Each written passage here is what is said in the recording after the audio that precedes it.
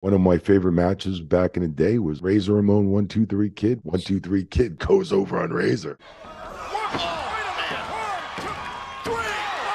We're in the Manhattan Center, and I remember Razor going, Kyo, come here. He's like, look, if you got any fast count in you, it better be tonight. I don't give a but just up that speed on that count. You ain't gonna fuck with Razor and Kevin Nash and all those boys that hung out. You could tell Razor was butthurt about doing the job to the kid, but they were trying to get the kid over, which it worked out perfect. And I remember going 1 2 3 as fast as I can do it without looking stupid. Back in them days, you listen to the boys. You got to work with the boys. You got to travel with the boys overseas. You don't want to come home looking like Nick with a bald head and shaved back then, boy. If you had to eat with the boys,